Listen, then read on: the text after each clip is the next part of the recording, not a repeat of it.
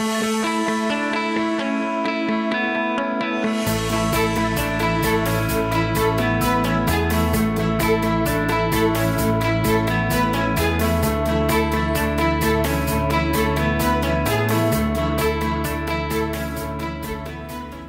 morning, elders, youth, professionals, and Indigenous peoples.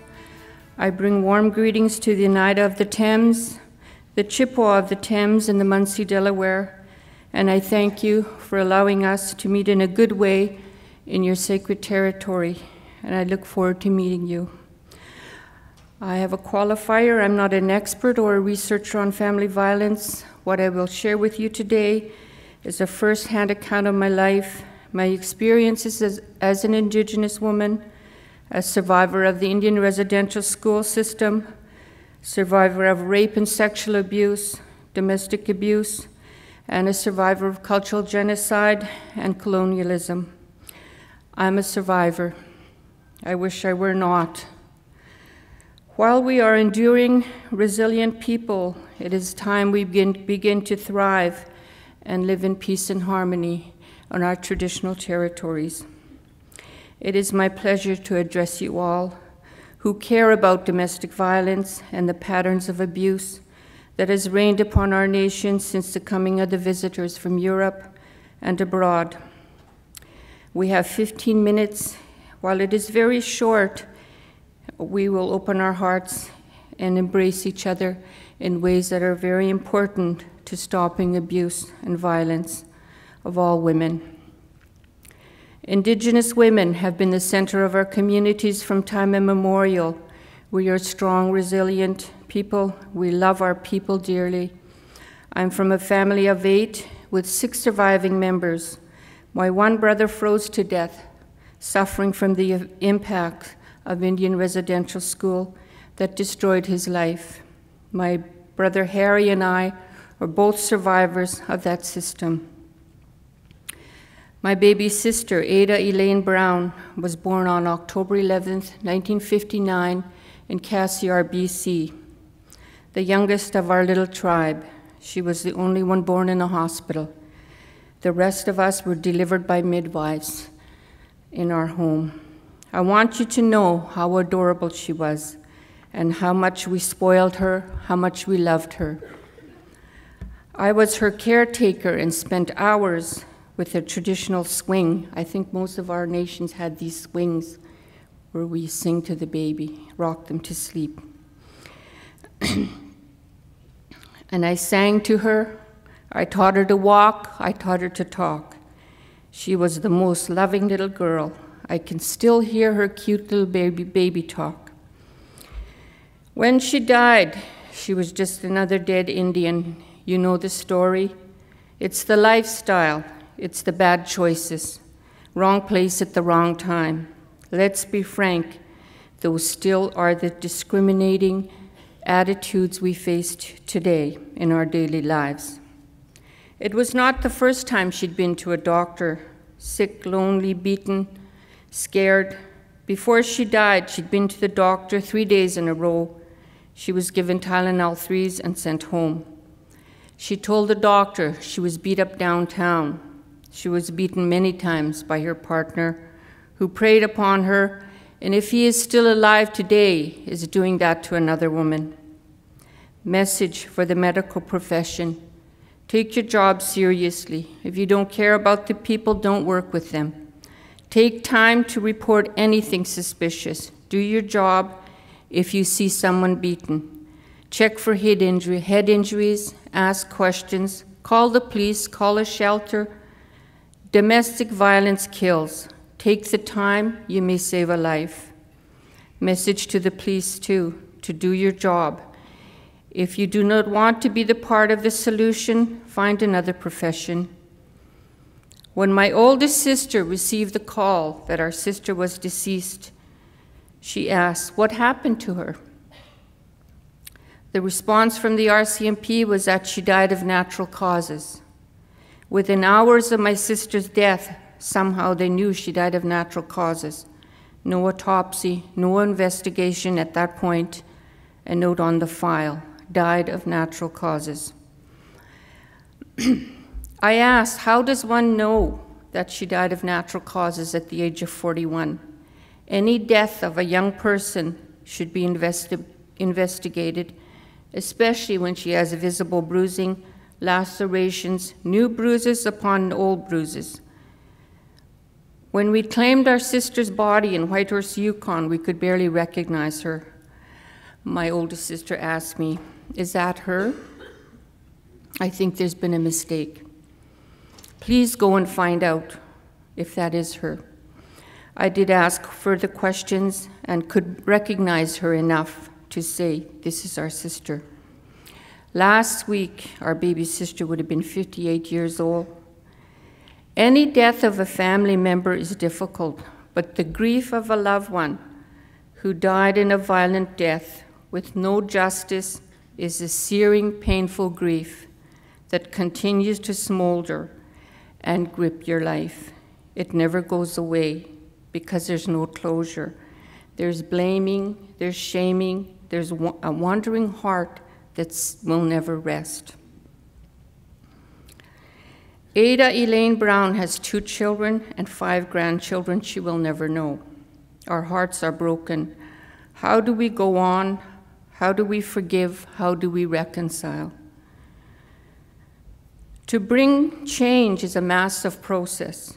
Extensive change is required in education, justice, child welfare, policing, and the medical professions. While it is true that violence exists within Indigenous communities, we must look at perpetrators who prey on Indigenous women from outside of our communities. We are talking about male perpetrators from all races, preying upon Indigenous women with impunity. Not all cases involve intimate relationship. Total strangers are known to attack our women and girls. Prevention is the key to the reduction of harm in family violence cases. We know that women are assaulted many times before they leave or before they are killed. Women who are abused frequent doctors' offices, hospital emergency wards, social workers, food banks, and courtrooms. Is it too far-fetched to have shelter workers in hospitals, in courtrooms, in the mall, in social welfare offices, walking the streets? We need commitment from governments, police, medical professions, and social workers to bring this necessary change. I want to give a very simple example of a best practice. I went into the Red Deer Hospital for a minor issue, and the nurse asked me, "Are you in an abusive relationship? Do you fear for your safety?" I said, "What?" I answered the questions. "No, I'm fine, everything's okay." I went home and asked my daughter, and she said, "Oh no," she said, "that's the policy now in that hospital. Everybody gets asked that question." I thought, what a great practice. Why not ask every woman? After all, every woman is at the risk of male violence if you're a woman. This simple yet loaded question can save lives. I don't know what would have happened if I said, yes, I am, but I'm assuming they had a safety plan in place.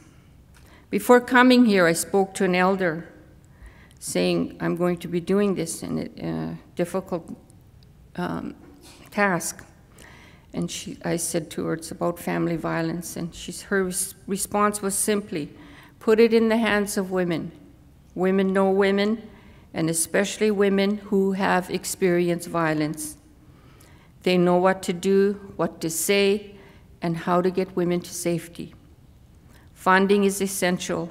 We heard a representative from the government. The message is funding needs to get out there so we can do the job. 1 minute. I lost my speech.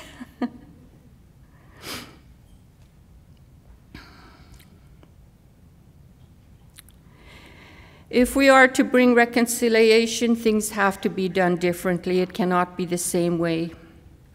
I have hopes for the upcoming generations and hope they'll will be less tolerant of sexism, racism, and sexist and racist policies.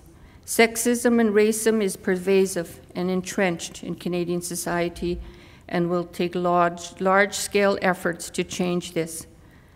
I do see changes in attitude, more interest in truth and reconciliation, but there's a lot of talk, but not enough action. We need to move into the action phase. The broader questions are, how do we change racism, specifically against Indigenous peoples? There's a specific form of racism that is directed and we reproduce from one generation to the next against Indigenous people, the owners of the land.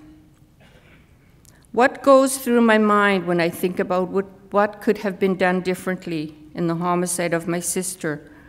I wonder, would my sister still be alive if a social worker referred her, if someone referred her to counseling, if a police officer was called by the doctor, if her partner was questioned, if she was hospitalized at some point and received proper diagnosis? She died of a brain aneurysm. The impact of family violence is great. Children who witness violence will have lasting health issues. Children will suffer mentally, emotionally, physically, and have a difficult time to be successful and well-adjusted as adults and provide healthy parenting. PTSD exists widely among our people, resulting from the residential school system and the foster care system. This area is not well known or well treated, along with depression. It is important to look at these areas to address the high rate of suicide among our youth.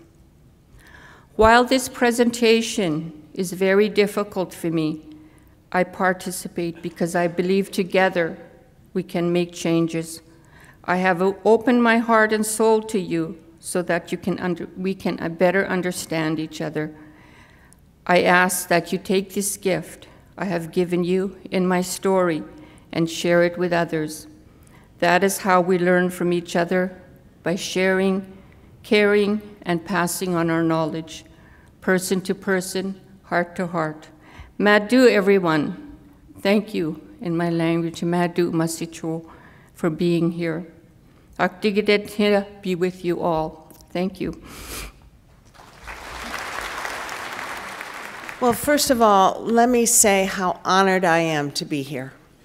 It has been an awesome day. I have learned so much.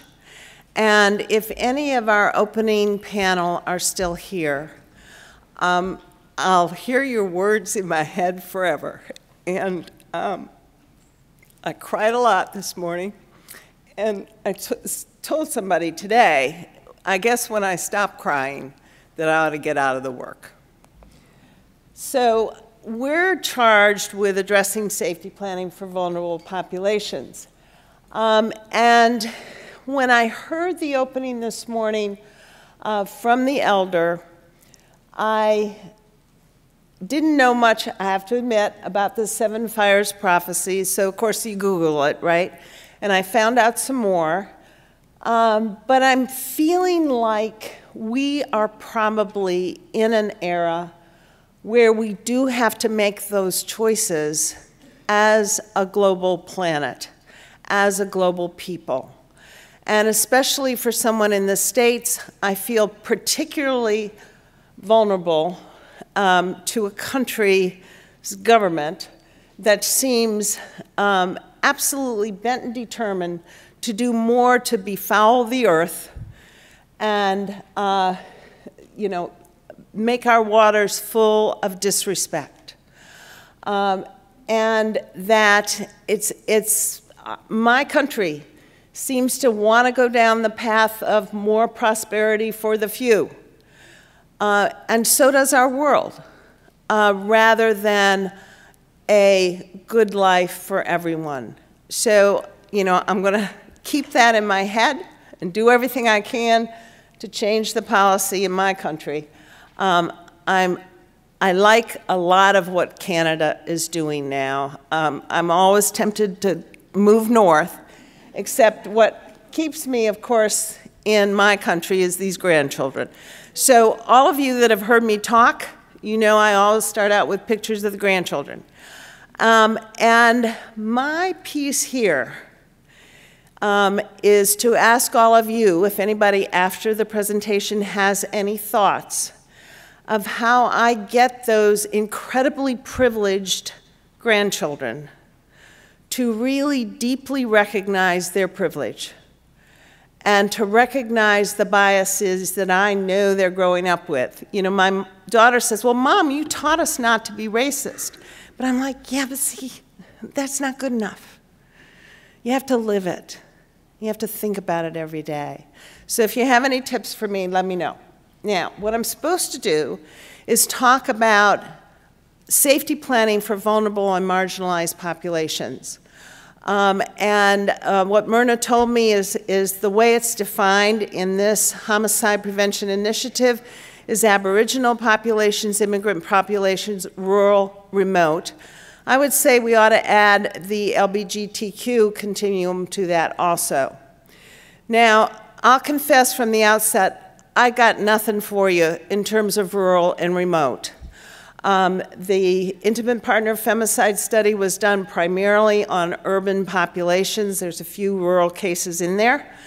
But I am thrilled that there are so many people here that are thinking about it, and I'm looking to my colleague, Donna, to address it in this presentation. The danger assessment, which many of you know about, was developed for women. It's in order to help women recognize the danger in their relationship with an abusive man. Now, part of the danger assessment, in terms of its history, I first developed it based on a small domestic violence homicide study in Dayton, Ohio, small town. And based on the work I did in that study, I realized I needed to work with abused women if I was ever going to decrease murder of women. And so I started on a journey doing that, working in leading support groups and shelters in Detroit first and then in other places in the country.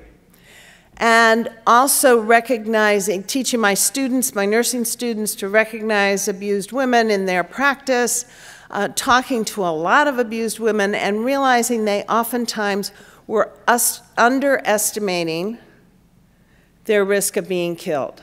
They would tell me the story, and I'd think, oh my goodness, it sounds way too much like one of those homicide cases I reviewed. But yet, I'm more scared than she is. And that's when I learned to recognize clinically that normal minimization, put it in the back of your head kind of process that women do, abused women do. And not all of them are at high risk. But those that are oftentimes underestimate their risk. So I developed the danger assessment, getting the wording for the items, and it's available on the website. It's available for free. They promised me even if I get hit by a bus tomorrow, it'll be up there for free. I've sold my soul, not totally, but you know, the rights to Hopkins so that it will always be available. And the wording of the danger assessment came from the women. The notion of choking strangulation went on the danger assessment back in 1986 because women told me that that was one thing that scared them. That was one thing that made them think he might be capable of killing her. And the original danger assessment, I've done the danger assessment myself with 2,200 women that I have records of, and probably more than that. So I've used it, and one of the most important parts of the danger assessment is the calendar. This makes it interactive. This helps her come to her own realization of the pattern of domestic violence. It cuts through that normal minimization. Now, the calendar is built on the notion that she's strong, resourceful, smart. And like all adult learners, we learn much better. It's much more powerful if we see it for ourselves in our own situation rather than somebody telling us what to do. And this is a quote from a woman in Alberta, Canada. You actually see your own roller coaster ride. It's on the calendar. Now, it was further refined in the National U.S. Domestic Violence Femicide Study.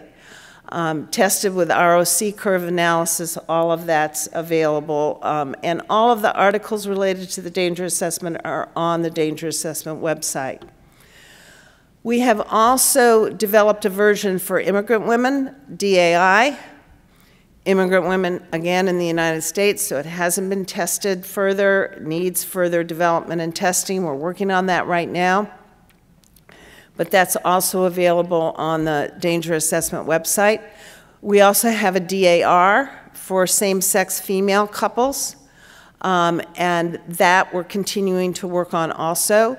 We also have a DA5, which is a short form for healthcare providers. It was actually developed mostly by a Canadian physician, Carolyn Snyder, who's now in Toronto.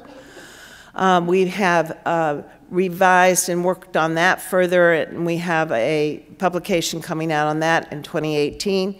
The DALE was developed in collaboration with the Jeannie Geiger Crisis Center in order to help them identify which cases of domestic violence needed to be handled by a high-risk team.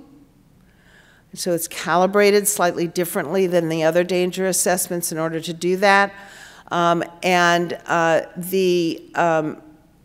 That DALE also, there's a publication coming out on that, but that's available on the danger assessment website. But that's more around identifying cases that need heavy-duty, highly collaborative risk management. It's also in the DOVE intervention, which is for pregnant women in prenatal, either home visitation or prenatal care. That intervention has been tested and found to significantly reduce repeat domestic violence. That's also being used in the NFP, which is the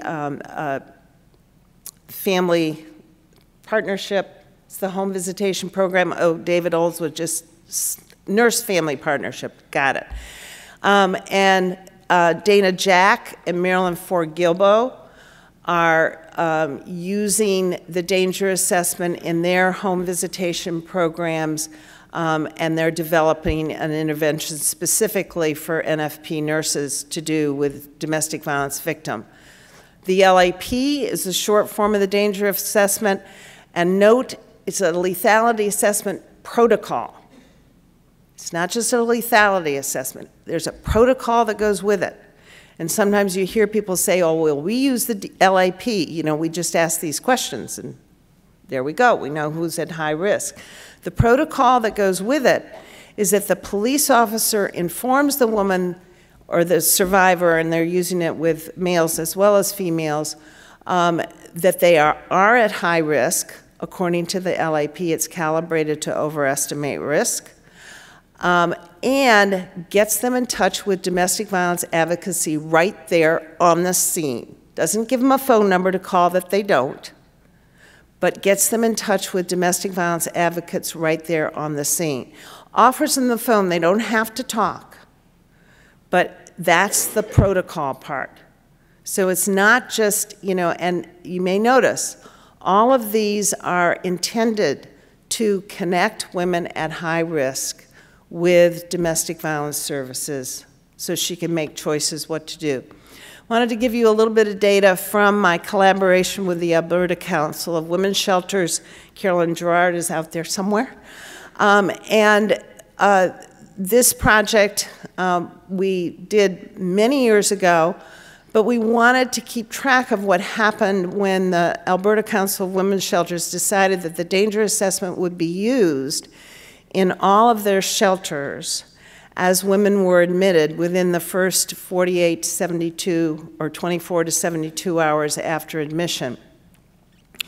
So domestic violence advocates were concerned about doing that with the danger assessment. They were particularly concerned about the calendar, concerned that it would re-traumatize women.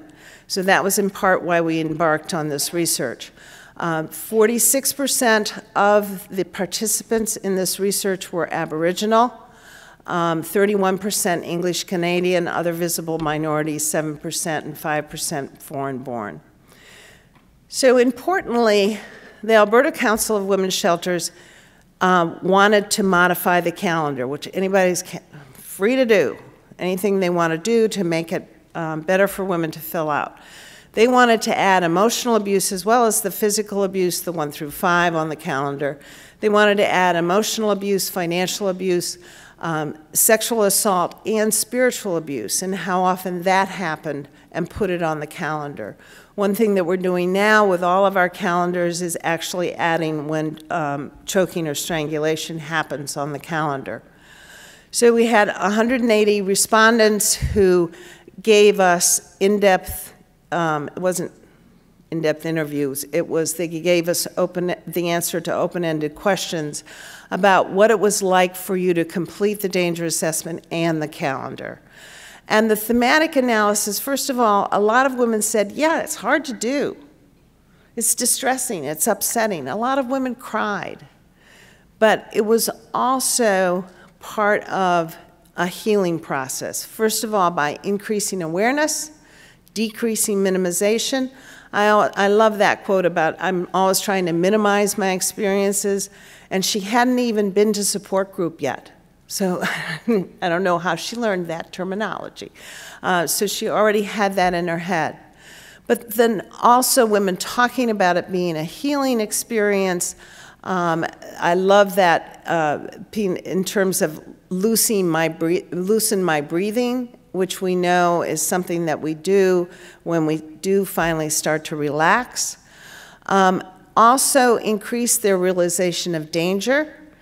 And the theme of strengthening resolve, those quotes, and those are just examples of quotes, there was many other women that said something like this, is what makes me feel like the danger assessment is worth doing in terms of strengthening women's resolve.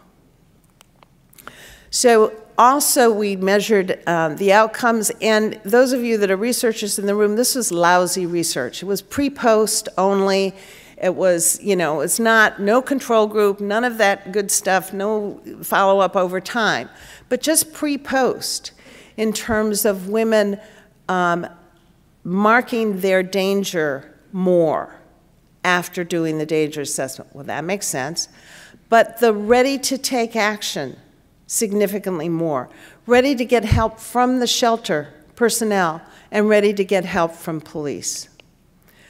So based on that work with Alberta Council of Women's Shelters, we also worked with the Indigenous shelter directors and their staff in order to make the danger assessment more culturally appropriate for Indigenous women in the on-reserve shelters. And so they came up with the DA Circle design. It's part of the Walking the Path project that was for children who were in homes where there had been domestic violence, Indigenous children. So it was designed to be a little bit more culturally appropriate, using culturally significant symbols on the calendar, and also doing the calendar in a month process, more appropriate, a season process, more appropriate to a medicine wheel type concept. And women, rather than the regular danger assessment calendar, women are asked to work backwards, you know, starting with yesterday, and work backwards because we remember yesterday better than further back. But to take advantage of the more storytelling traditions, women were told to dive into any season they wanted to and work backwards and forwards within that season to mark the abusive incidents, as is done on the regular danger assessment. Now, we have not formally tested the DA Circle, But the notion of safety planning, based in part at least on the danger assessment, is that women are aware of the level of danger in their situation, their risk of homicide. That's one piece of information that they need in order to do safety planning, I believe. And ideally coming to that realization herself rather than being told. But if she is told, if it's by a healthcare provider or the police or a domestic violence advocate, look, you're at high risk. You're at, if you do the weighted scoring on the danger assessment, you're at extreme danger. That this gives her a voice saying, and she may have suspected it all along. We have some quotes from some other women. One woman said, hey, this is no news flash. I knew he was scary. But this does give me some backing to push the system more. So then the safety planning you can do is based in part on how dangerous he is. And then the safety planning needs to be contextualized to her situation, to her culture, to other sources of discrimination and violence against her, so that it's not just about her personal situation, so that it's also the context has to take into account. And Diane Redsky was talking today about her program, the Spirit of Peace program, which I think is awesome, where and she can talk to you more about it if you're interested. Then we developed the MyPlan app. Now, Nancy Glass, my colleague, my friend, was the one that first developed the MyPlan app, but the danger assessment is in it. And importantly, I don't know if this will work, yeah. So the danger assessment, the woman is asked, first of all, a little bit about her background. If she says she's in a relationship with another woman, and there's problems in the relationship, there's some first identification that the relationship has issues. The word violence is avoided at the beginning. Let me back up a little bit. It can also be done by a family member or a friend. So if it's not by the woman herself and identifies that at first, starts off with internet safety, app safety strategies, et cetera. There's a get out of this app and go to a planning your, I don't know what it is, your work life or something. It goes straight to that if you want it to. So there is some safety strategies built into that app. You can also see the little leaf that's on the front of it, and it just says My Plan. So it's not it doesn't scream out abuse or circle of safety or anything like that. And then it asks her what her priorities are in life. Are her priorities her children? Which, every abused woman I've ever talked to that has children, that's number one. But if she doesn't have children, then the safety planning that's offered is not about children. And then after it goes through some relationship myths, and that's one of the things we're tailoring to Indigenous women in our work with the MyPlan. Then it asks the questions that are on the danger assessment, and it scores it for her. And you can see there, it gives where she is on the levels of danger. And we did some work with some women that said, 6 months later, they said, oh, I was in the red zone. I remember that about that app.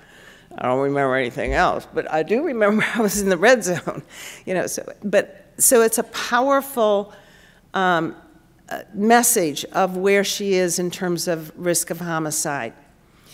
Then it tailors, and it's brilliant programming. James Case is the person that programmed it. It tailors the safety strategies that are offered to her, to that background information, to her priorities, and to her level of danger. And so this does not take the place of domestic violence advocacy, but it's an extra tool that we can use for people that aren't ready to talk to you wonderful, fabulous, best people advocates. And that's always one of the choices that's given, is in the United States, it's the National Domestic Violence Hotline. Now there's a Canadian version called I CAN that Marilyn Ford Gilbo has developed, and they've done an evaluation of it. Those results are in, it's not yet published, and they're eventually planning to get it in the App Store also. The only one that's in the App Store now, both kinds of app stores, is the My Plan. It's also iSafe in New Zealand, and the evaluation of iSafe in New Zealand was very effective for Maori women, even though it was not specifically tailored that way. So what we're doing now in the United States, we're trying to develop an Indigenous version of My Plan. I have a team of Indigenous researchers that are in charge of it. We started out with in-depth interviews of service providers and abused Indigenous women. It will have the DA circle in there for the danger assessment. By the way, in My Plan, if you say you're in a relationship with another woman, you get the DAR rather than the regular danger assessment. We're tailoring the priorities, the myths, the safety planning strategies for Indigenous women in the United States. We'll get to Canada one of these days. And we're also doing the same thing with the same grant money from NIH, so we can't go global. But and we're calling it, by the way, Our Circle. You can see a pattern in these things. And the immigrant version of My Plan is going to be called We Women. And it's based on the danger assessment for immigrant women, doing the same kinds of cultural adaptation as for Our Circle. Like, for instance, in Our Circle, a lot of the safety planning strategies are reconnecting with your spiritual practices, your traditional practices, those kinds of things like what I've been hearing about today. I CAN, that team here in Canada, like I said, the findings are in press, and there's an I HEAL online strategy that was also developed by Marilyn Ford Gilbo for healing after abuse. And there's a team in BC, Colleen Varco and her team, working with Aboriginal women for healing after abuse. And I do believe healing from the trauma has to be part of safety planning strategies, that we have to pay attention to healing. And I think we have to pay attention to that in our prevention programs, our dating violence prevention programs. We have to pay attention to people's experiences of trauma, whether they're Aboriginal or immigrant coming from another land, etc. That has to be part of our safety planning strategies. And I finished on time. What do you think? Ani, bonjour, sego, segoli, skanagoa, bonjour, hello, good afternoon. Wabmimi dijnakas wikwemkon dojaba. I'm truly honored to be here with you today, and I'd like to start by acknowledging the original Indigenous inhabitants on whose territory we're gathered here today.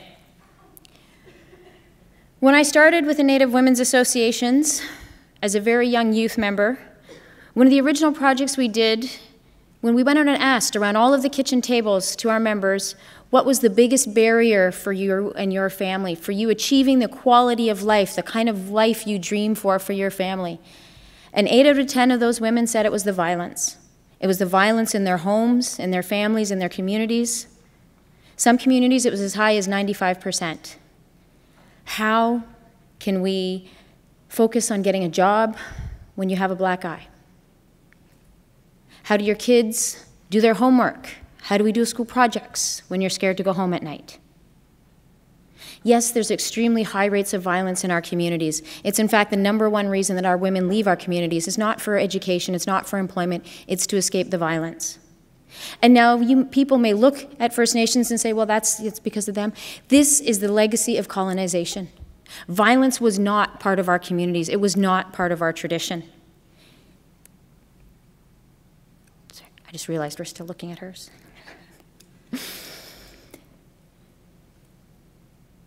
Patriarchy, violence, misogyny was imported with the explorers and the colonizers, the same as cholera, smallpox, and all the other diseases that have infected our communities. We had equality in our societies. Our women were strong. We had matrilocal, matrilineal, and even matriarchal communities. And that's not to say that our communities were all happy, joy, and peaceful all the time. No, life was harsh. Everybody gets that. But our women had protective factors. When you were matrilocal, our women, the men joined the woman in her family. And if you were living in a wigwam in a village right next to her brothers and her uncles and her father, violence wasn't tolerated. In our communities, if a woman decided that her husband wasn't a good provider, if she decided that he was becoming violent, what she did was put his moccasins outside the door of that wigwam, and because the wigwam was the woman's property, he had to go home to his mother. That was his sign. If he came home from trapping and his moccasins were out there, that was for him to go back to his mother and to his community.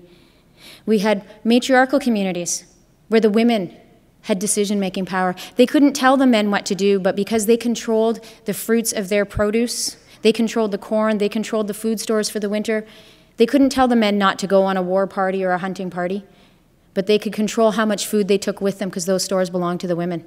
So they could say, you can go anywhere you want, but I'm giving you a day and a half worth of food.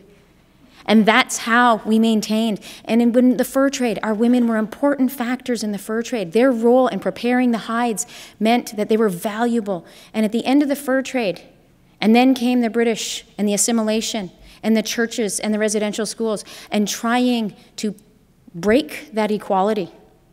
Because strong, empowered, equal Indigenous women was a threat to patriarchy everywhere.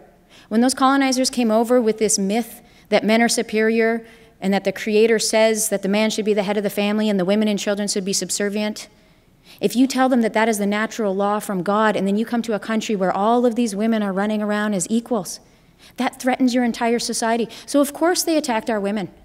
Of course it was a very deliberate program of trying to eliminate the power of our women.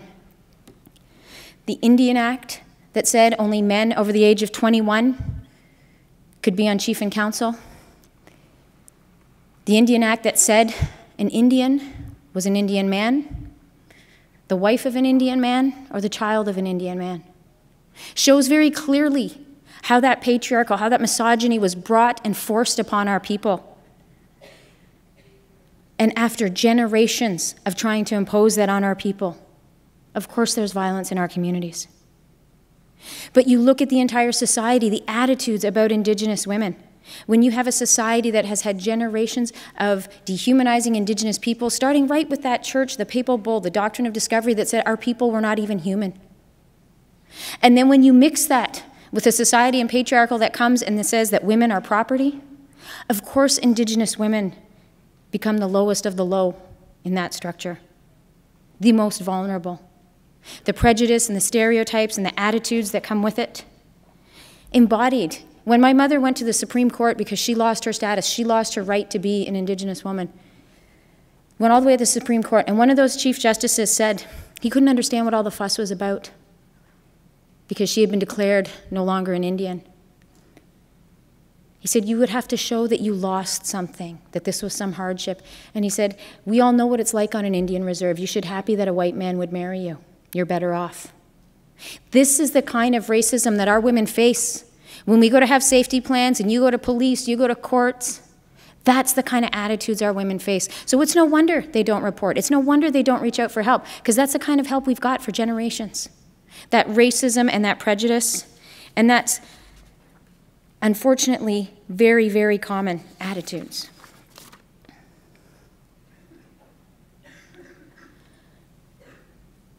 When we talk about our women being afraid to report, afraid to reach out for help, You have to remember the history of police forces in Canada.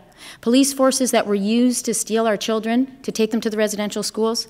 Police forces that put our parents and our elders, our chiefs, in jail when those parents refused to hand over the children to the residential schools. So of course our people are afraid to go to the police. But then when you add to that the situation in Val-d'Or, the BC Commission of Inquiry, we see that this is not just a few bad apples. This is a legacy of police forces abusing Indigenous women in this country. An RCMP officer who arrested a young Indigenous woman, and when she was in the jail, he came back after hours in his plain clothes and said he wanted to take her out because he wanted to pursue a relationship with her. And his buddies, the other RCMP officers who should have been protecting her, they laughed and they goaded him on and they said, "You arrested her, do whatever you want with her." And they let him take her. That's the kind of policing we get in some of our communities. That's the way Indigenous women are treated. They're picked up for hitchhiking and asked for sexual favors in order to be driven home by the police. So it's no wonder our women are afraid to reach out. This is a huge barrier. How, if the very people who are supposed to protect you are the ones who are abusing in our communities, how do we get help? The legacy of the 60s scoop, child welfare agencies who came in and just stole our children in front of the homes, sold those children across to the US, $5,000 to $10,000 per Indigenous child. It's no wonder. A woman doesn't report because she's afraid that if she reports, she's going to lose her children. They will go into the child welfare system, and they'll never be seen again. And it's a very legitimate fear in this country. So our women would rather endure the violence than lose their children. Many of our communities, how do we change this? Police forces that want to build trust. We have tribal police forces, which can be a challenge because in communities, if it's tribal police, everybody's related to everybody, then you have family pressures. People saying, "Look what you're doing to him," because we're all in the same community and they see. Remote First Nation communities, where you have policing by the Ontario Provincial Police. Some communities, they have 2-week shifts. They have as many hundreds of different police officers through that community for 2 weeks at a time. How do you have any follow-up? How do you build any trust? How do you even know what goes on from 1 month to the next when the people are there for 2 weeks and then gone? There's no follow-up. There's no relationship building. The biggest challenge to safety plans in our communities is many people have never been to a First Nation. Many people in this room have no idea what it's like. When we started doing this work, in fact, trying to advocate for shelters in our First Nation communities. I remember I was probably about 18, and I went to a local community, and the chief, he heard I was with the Native Women's Association, and he says, "Oh, I got a bone to pick with you." I thought, oh, Lord, here it comes, right? And he says, "Why are you always trying to force shelters down our throats? We don't need no shelters here. Our women were strong. Our women didn't leave." And he said, "When I was growing up, yeah, my dad, if we stepped out of line, my dad took the strap to us. If my mom didn't listen, he'd slap her around. That's just part of being in a family." And I didn't know what to say because how can you equate violence and assault with ketchup in the refrigerator? It's just something everybody has in your family. That's the unfortunate normalization of abuse after the breakdown because of the oppression, because of the residential schools, because of the 60s scoop. That's the tragic reality in many of our communities. And when we have shelters, you know that in Ontario, we now have 31 shelters on reserve. But if you stop and realize that there's 133 First Nations, that means there's over 100 First Nations where there's nowhere for our women to go. When we have rural communities, it doesn't matter if you have bus fare, there's no buses. It doesn't matter if you have money for a taxi, there's no taxis. We have a very closed system. In a First Nation is the only area where if you make a complaint, if you're in the City of London, that doesn't impact your housing, really. It wouldn't impact your job. It doesn't impact your children's schools. But in a First Nation, because everything runs through the Band Council, we had a woman make a complaint, and her partner, who she had put in jail, was actually on council. They made a Band Council resolution. She lost her home. She was forced to leave. Because they can do that. No other place in Canada can the local mayor and city council decide that you have to get out of your house because you've made a complaint against your husband. Nowhere. And this is, in fact, not even the remote communities. Some of our communities, we don't have roads, ice roads, or a plane ticket for $3,000 to get out. How can we escape when we're in those situations? I had a friend. She was way up north, and she was being abused. So she called us. We somehow managed to get a plane to go up there. They met us on the tarmac and turned us around. They said, go back where we don't need you here. So we couldn't get to her because they had every right on that First Nation to do that, to tell us we could not come on territory. So a month later, that woman put her baby on her back and walked 100 miles through the bush to escape. Nobody should ever have to be in that situation. And until in Canada and Ontario, we have effective transportation systems, we develop infrastructure, and we recognize that even in First Nations, our people deserve the same basic standard of living, the situation won't change. But that's why we're here today, because people like you can make a difference. And on the day when you feel like you can't do this anymore, how many people here, hands up, how many people have those days where you decide, I'm not doing this anymore, I can't take it, I'm not going into work because I can't do another day? I have those days all the time. On those days when I think I want to go crawl under a rock where violence against Indigenous women doesn't exist, I'd probably have to elbow Stephen Harper to get out of the way under there. Sorry. Those days, I had a day like that, and I was at the UN, and a woman from South America said, you know, you know about the power of the hummingbird? And I said, no. And she says, but it's on your skirt. And I said, well, actually just like this skirt because it has a stretchy waistband, so it's really good for buffets, and when I travel a lot, you know, you need that. And she said, no, the power of the hummingbird, that there was a story among her people about when the forest fires were burning and all the animals were standing around wanting to do that, one little tiny hummingbird was whipping back and forth. One drop of water. He was flying to the river, picking up one drop of water and dropping it on the flames. And all the animals started laughing and saying, what do you think you're doing? He's got his little singed wings, and without missing a beat, he said, I'm doing the best that I can. And that one drop at a time, thousands and millions of drops together become a flood. They become a torrent that can put out the fires of racism and sexism and abuse and violence. And that's why one person, one drop at a time matters. And each and every one of you here is part of that solution that is going to eventually make the change so that we don't have these kind of conferences anymore, because you are the change. Thank you. Thank you, Kate, and thank you, Peter and Myrna, for the opportunity to speak here today. It's an honor to be speaking to you today and in this place, and with my esteemed co-panelists. Okay, so in its second domestic homicide brief, the initiative said that those conducting risk assessments should use structured, reliable, validated, and defensible risk assessment tools or guidelines. So the initiative doesn't have a position on which approach or which tool to be using. And you, at this conference, have been hearing about a number of tools that are structured, validated tools. And I'm going to be focusing on one approach, the actuarial approach, and in particular on the Ontario Domestic Assault Risk Assessment, or ODARA, which is an actuarial tool. So actuarial has to do with the statistical calculation of risk.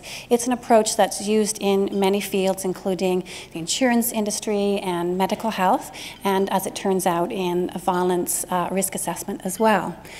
Actuarial methods have to do with measuring risks or potential risk factors at a given point in time, and then following up a sample or a group, in this case domestic offenders, for example, following them up and measuring the outcome as well. So that every item that's on an actuarial tool is a risk factor that has been shown to be measured at one time and related to an outcome at a later time. So this, an actuarial tool is scored. Each item on an actuarial tool has a score, and the total score is the conclusion of the tool to an extent is the sum of all the item scores, and that sum relates to an individual's estimated risk and also a rank order, so how an individual compares with other domestic offenders who have been assessed. So, as I said, actuarial tools are used in a variety of fields, including medical risk assessment. And I was actually able to go online and evaluate my own risk of developing breast cancer. So this tool allowed me to enter my individual level, my own information, and it told me two things. One, it told me what my risk of developing breast cancer is in my lifetime, up to the age of 90, which might be a little optimistic. But secondly, it also told me how my risk compares to others based on large studies.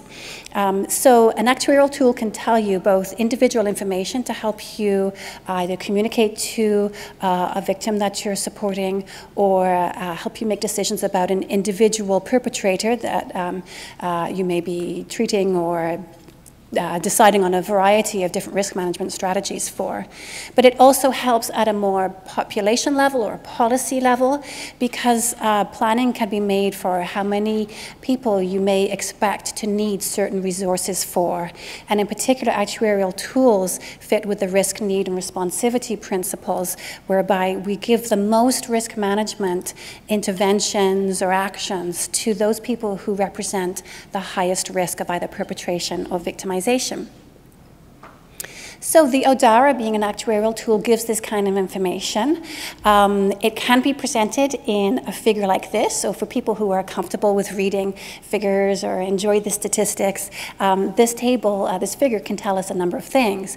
First, it tells us that with increasing ODARA scores along the bottom, you see increasing risk of domestic violence recidivism.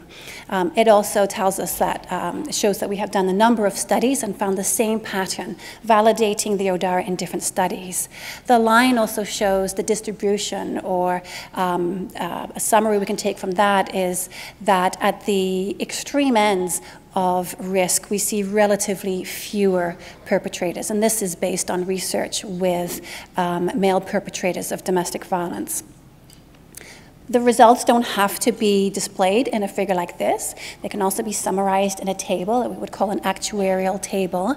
And here you would find the ODARA score down the first column, and you can look over to see an individual's estimated risk in the next column.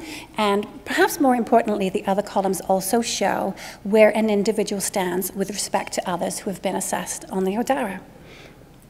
It can also be communicated like this, and these pie charts were suggested to us by nurses who were working with female victims of domestic violence at Ontario's sexual assault and domestic violence treatment centres. They found this was a more user-friendly communication for their clients, but it still also shows the estimated risk in the shaded areas of the graph and where people stand with respect to each other by looking at the whole row, the whole column of the pie charts. It can also be expressed like this, which to me is quite user-friendly and very similar to what I received when I assessed my risk for developing breast cancer. So I've mentioned the ODARA. I haven't really talked about what the ODARA is other than an actuarial tool. This is a screenshot from ODARA 101, our online training for the tool. And this is a piece that you would see after doing the learning modules and when you've been through some practice videos and you get the opportunity to practice scoring the ODARA and each individual item. So the first few items have to do with the perpetrator's criminal history, such as prior domestic assault and a police or criminal record. The three items after that have to do with things that occurred at the most recent domestic assault, like threats, confinement, the victim's concern about future assaults. And the remaining items have to do with aspects of the relationship and the circumstances, their children, any assaults during pregnancy, barriers to accessing support, and so on. So that's just a brief summary of the ODARA. And now I would like to talk a little bit about choosing a risk assessment tool. I have just picked out 5 different principles in choosing a tool, and each agency or jurisdiction needs to choose the tool or the approach that is right for them, that's going to be the most effective in supporting their risk management procedures. So validation refers to whether a tool has been tested, especially in multiple studies, to make sure that the tool itself or the items on that tool or the the summary statements from that tool are actually related to domestic violence recidivism in the case of the tools that we're talking about. And all the major tools that you're hearing about at this conference have been validated. I would include in validation inter-rater reliability or agreement. That is, if I score the ODARA in a particular situation and Peter scores the ODARA in the same situation, do we come up with the same score? Because if we are scoring the ODARA differently, if it's a different score every time, then it can't be used in a valid way. And we have done a number of studies on the ODARA finding that we have good agreement in that way. Generalization has to do with, okay, we've maybe validated the tool in one sort of population. Does it generalize to another population? So here's where we want to see studies done in different countries and so on, or in different settings, such as the victim advocacy setting or the police or corrections setting. Generalization also, in domestic violence risk assessment, there is a big issue with whether tools that are developed for male perpetrators with female victims will generalize to female perpetrators or to perpetrators and victims in a same-sex relationship. We do have a number of studies now validating the ODARA for female perpetrators, and we want to see more happening in that direction. And we are hoping to see more work done, or at least some work done with the ODARA in same-sex relationship violence. And that really is an area that is a current challenge for domestic violence risk assessment for all our tools.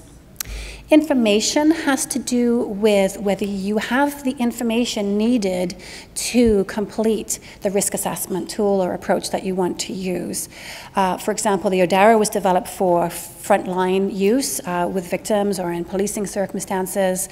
But we have a sister tool called the DVRAG that requires using the psychopathy checklist, which is a restricted psychological tool that takes a lot of background information. So depending on your circumstance, you may not be able to use that tool. So that's part of that decision about the choice. Communication is another issue. Is this something, a tool that's going to help you communicate back to the people you serve, perhaps to share the information with a victim who has given you her information? How do you share that back with her in terms of a risk assessment result? And does that help her make decisions about her own safety and move forward? Is this a tool that police can use also to communicate with the courts, or with probation, and can shelter staff use this tool with their clients and then communicate with their local policing services about the level of risk in an individual case or in general in the community that they're serving?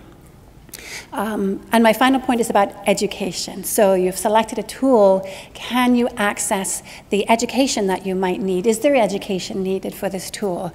Is it accessible? Is it affordable? Is it timely? Can you get if you have a crew of staff you want trained, can you make sure that your training needs are met? So I've said a little bit about ODARA 101. I'm not going to say any more at this point, but we do have a showcase out there in the break if you want to come see me there. So just in summarizing about risk management and safety planning, I think both of these processes consist of all the decisions that we make, whether it's about a perpetrator, we need to decide what's going to happen, or in a victim's case, if they're deciding, making a number of decisions for their own safety. We make decisions with relation to risk management and safety planning all the time. And it's always with some notion of risk in mind, whether it's a gut reaction, a gut sense of what this perpetrator might be capable of, or whether it's a structured, validated, scored tool, or however it may be. If we're using structured, validated tools, we can increase the effectiveness of our risk management and safety planning. Actuarial tools especially are designed to work with the principles of effective intervention so that we can be doing the most intensive, the most extensive, the broadest risk management for perpetrators who represent the highest risk. And we can be planning for this at a policy level as well.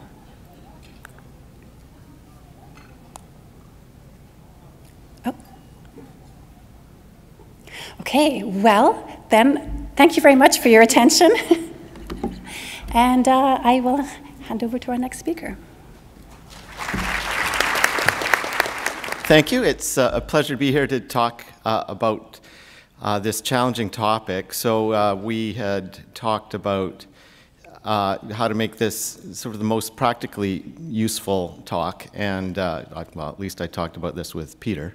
We thought talking about this issue of linking intimate partner violence risk assessment to risk management is a very important one, because it's always been our philosophy that risk assessment is nothing without good risk management plans. Risk assessment is nothing if it can't inform us about actually what to do with the case. But before I get into that, I think I had to put this in here because when I was putting these slides together, my daughter emailed me this picture. This is the puppy that she's finally getting after asking for a puppy for 5 years. So I thought it can't hurt to show a puppy at a conference like this. Yesterday was really heavy, so I'm pretty excited to meet this little girl. I learned the hard way when I first started doing threat assessments. I can remember I was doing a dangerous offender assessment. I went through, and I thought I was pretty smart, and I went through and I used all the available tools. It was a sex offender who had also had a history of domestic violence. And I did my risk assessment, I sent it into the court, and I got a polite response. Thank you very much, Dr. Kropp, but could you provide us with some useful information? And I thought, well, and I almost retired at that point. But the response was, can you actually tell us what to do with this case? Because what we're struggling with here in court is, can we manage this person in the community? If we place him in the community, how can we prevent him from reoffending? So that experience and others really influenced our approach to developing risk assessment measures. And the whole idea would be, can we develop something like the SARA, which was the Spousal Assault Risk Assessment Guide, was the first tool we developed.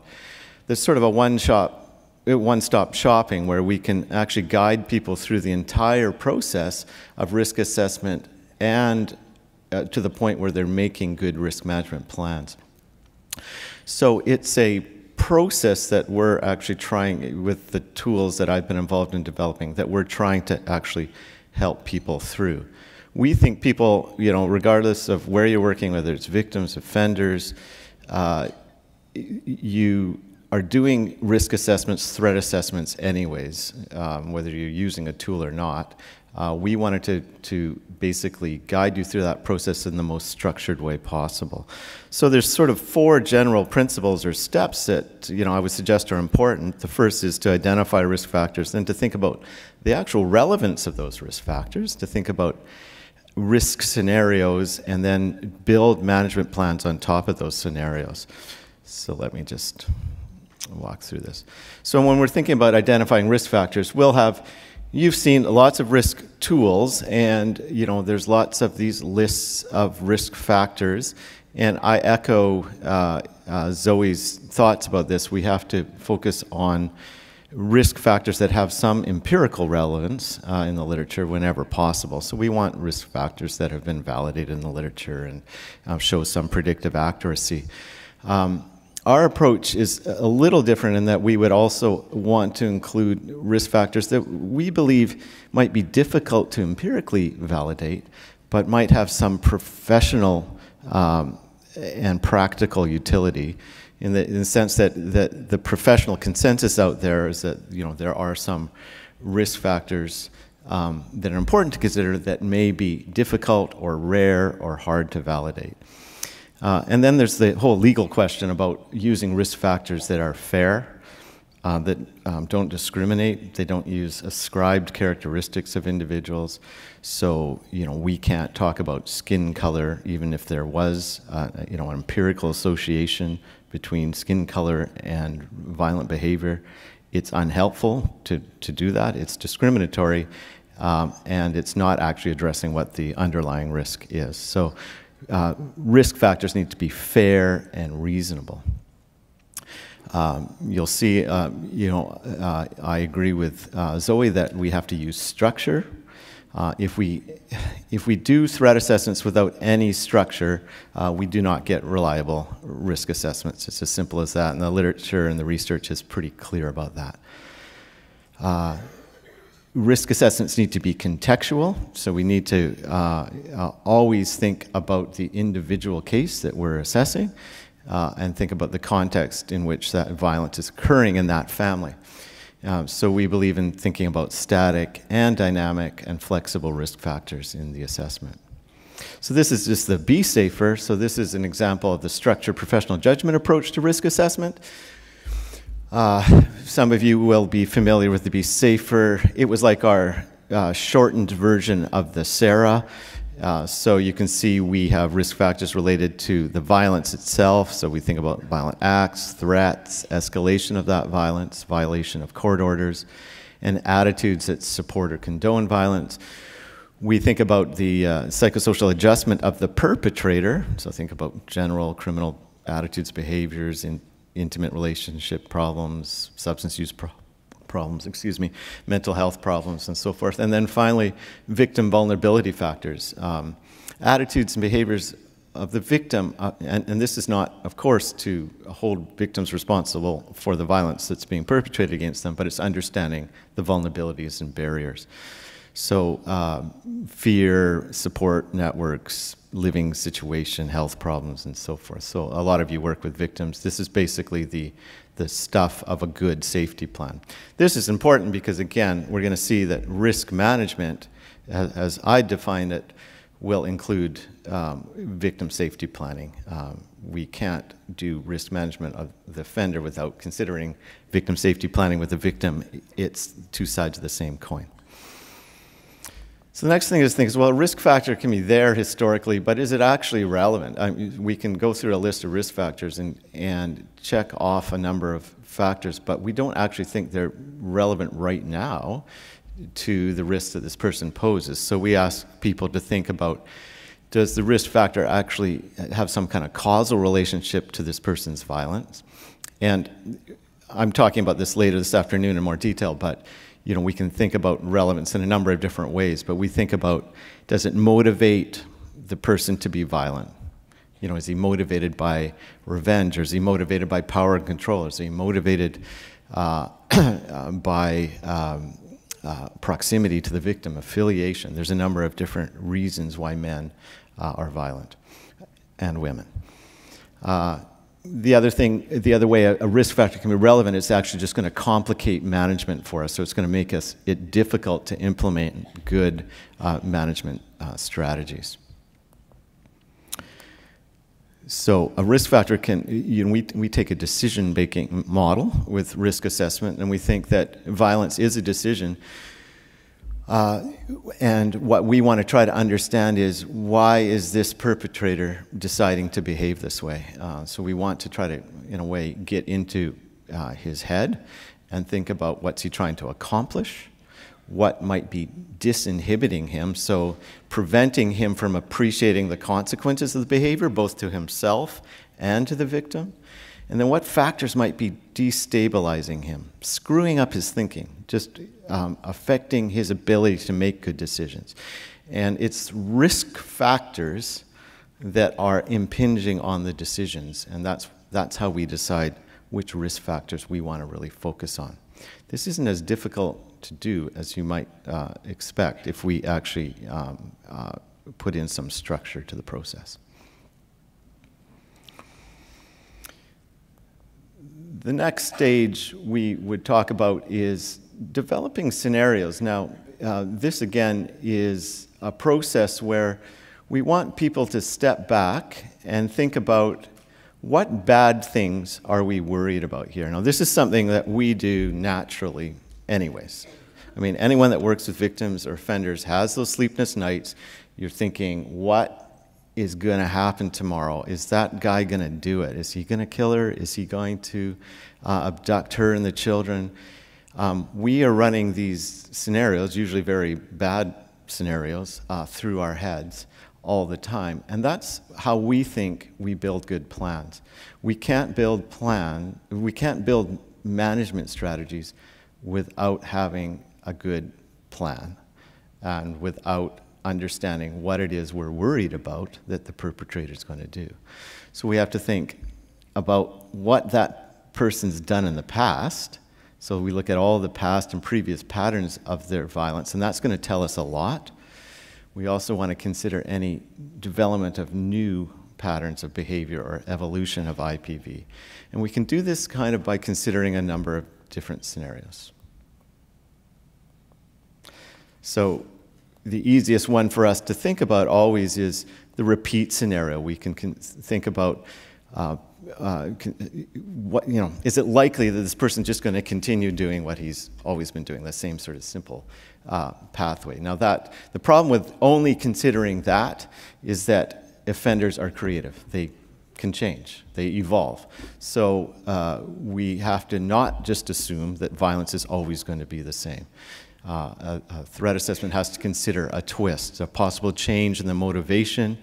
The victims, we know that there are possible multiple victims of violence, not just maybe the obvious person, but it might be the new boyfriend, the children, the mother-in-law, and so forth.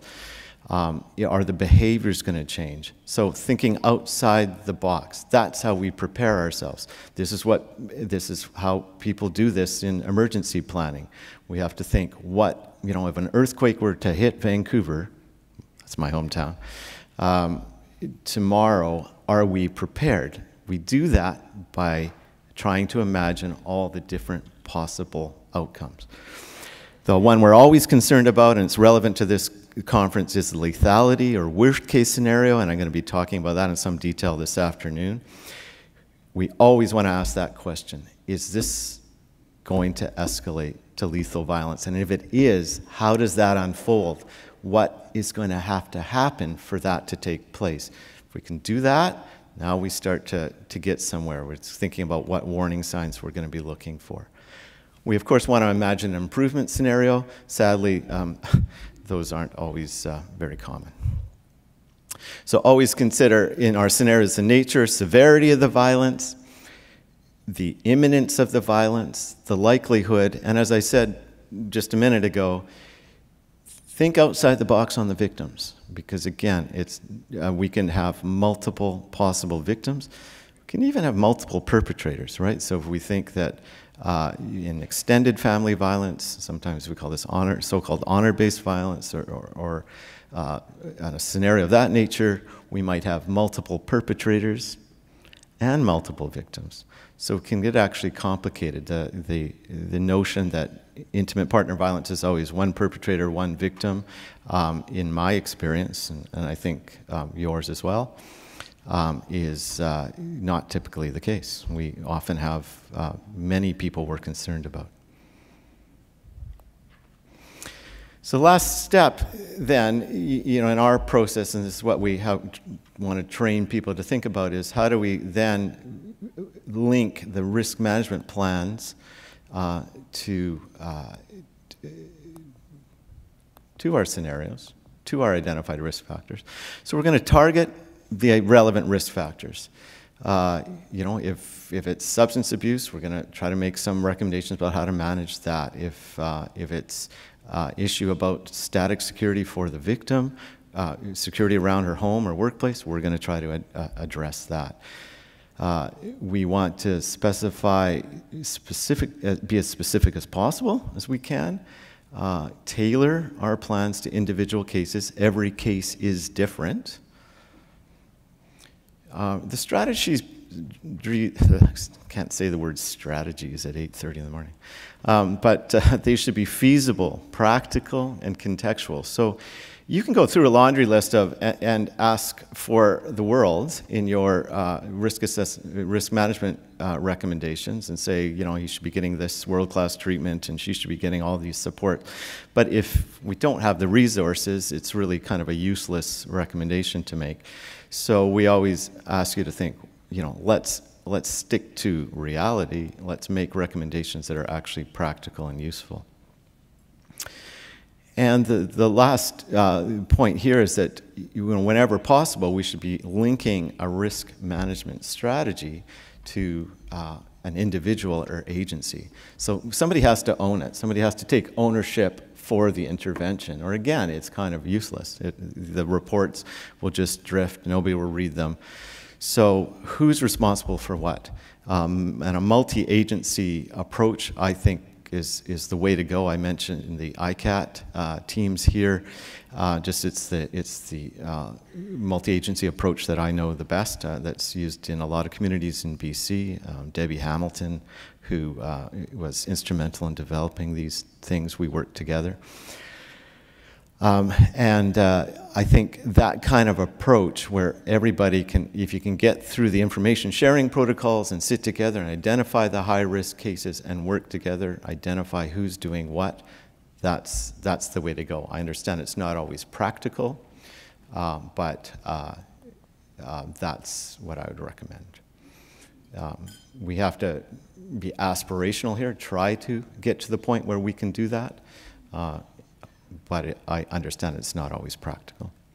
So the strategies, I've run out of time, but the strategies that we would say, this is a risk management plan.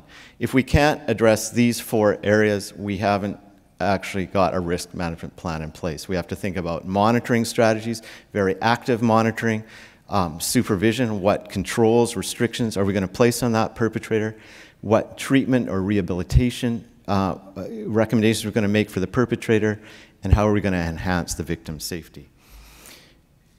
Not any one person or agency can do all this. That's why the multi-agency approach is really important. Agencies need to communicate about what they're doing, and I honestly believe that's the best way we can go with this. I'm really blowing it, I'm sorry, but we actually have direct prompts, questions to ask about those 4 areas, and to remind people what the goal is, what the ultimate task is, and that is risk management. We should really just call it risk management. I think that's a better term for what we're trying to do here. Thank you. Good morning, everybody. I'd like to, first of all, introduce you in my traditional name. And my name is Nepinak, and that is from the Anishinaabe people from the Treaty 4 area. And my colonized name is Josie Nepinak, Executive Director for the Awutan Healing Lodge Society in Calgary. Can we bring up? Oh.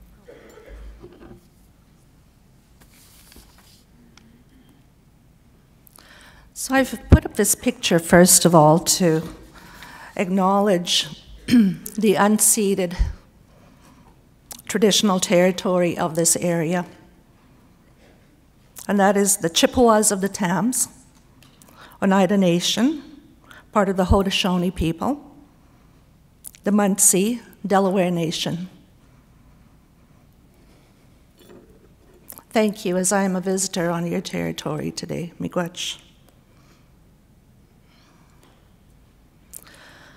I'd like to tell you a bit about Awutan Healing Lodge Society. We are an emergency women's shelter based in Calgary, Alberta.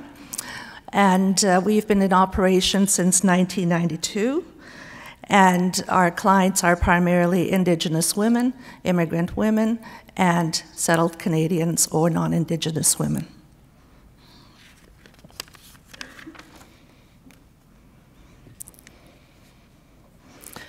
At the lodge, we use a healing lodge model as opposed to the crisis model. So we are based on a trauma-informed model, strength-based, as well as a family-based model. Our vision is nurturing families living in peace, and all of the families who come to Awutan Healing Lodge come in with severe family violence, domestic violence situations. And part of our role as staff, frontline workers, administration, is to ensure that we provide the best possible experience of healing for those families when they come into the shelter, which means that everyone who comes in becomes part of the Awetan family, and the children become part of we become aunties, grandmothers to all the children, and we believe that every child who comes in should be loved and nurtured and hugged and given that sense of safety that is so often required.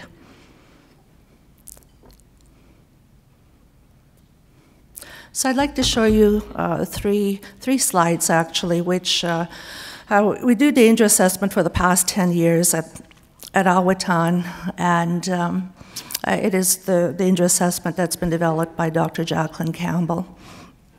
And this danger assessment is widely used by the shelters in the province of Alberta. And so we were curious about how we found that Indigenous women were scoring lower than many of, as opposed to our non-Indigenous sisters. And we also found the same for immigrant women. And we found that our non-Indigenous sisters were scoring much higher with the danger assessment scale, and Indigenous women were scoring 32% less than our non-Indigenous sisters, and which kind of led us to, okay, so what's happening? What do we need to be aware of? What are the considerations that we should be bringing forth to make or create a safer environment, to have folks recognize the level of danger that comes forth. And here is the scale that we use. So we found that Indigenous and immigrant women scored, fairly same. Non-Indigenous women scored much higher at 67%. So what are the risk factors? And I'd like to talk about some of those now. And points to consider around that, as well as when we develop risk factors, is to consider intergenerational trauma. And in this case, go back, I'm going to give you a definition of trauma as developed by Dr. Maria Yellowhorse Braveheart, cumulative emotional and psychological wounding across generations, including the lifespan, which emanates from massive group trauma. By this, we mean post-traumatic stress disorder, colonization in Canada, racist policy, to kill the child, kill the Indian in the child, loss of language, loss of ceremony, loss of culture. And this happened through the residential school experience. I was one of those kids that went to the residential school. So I'm often asked, how long have you been involved in the field of, which I prefer to call family violence? And I say, well, since I was 5 years old, because at 5 years old I went into the residential school, and that was my first experience with violence against children. And so that has become part of my history, part of my frame, and part of my thinking, and part of what safety means for Indigenous people, cultural safety. We also had the 60s scoop, which was involved. We now have child welfare and the highest apprehension rates in Canada. We have colonial policy, such as the Indian Act. And the Indian Act will determine who you are as an Indigenous person, and it will determine at points where you get buried in this country. Property rights. We also, I need to go back. Okay, we look at intergenerational disadvantage as well. Generations of children, families who attended the residential school, that blood memories passed down, health disparities, long-term separation from families, for example, the 60s scoop, where Indigenous children were illegally apprehended from their homes and sometimes sold to different countries in the world. We have intergenerational poverty, social exclusion rather, and that was where we were often placed on isolated and remote lands, which are called reserves in Canada, and racism.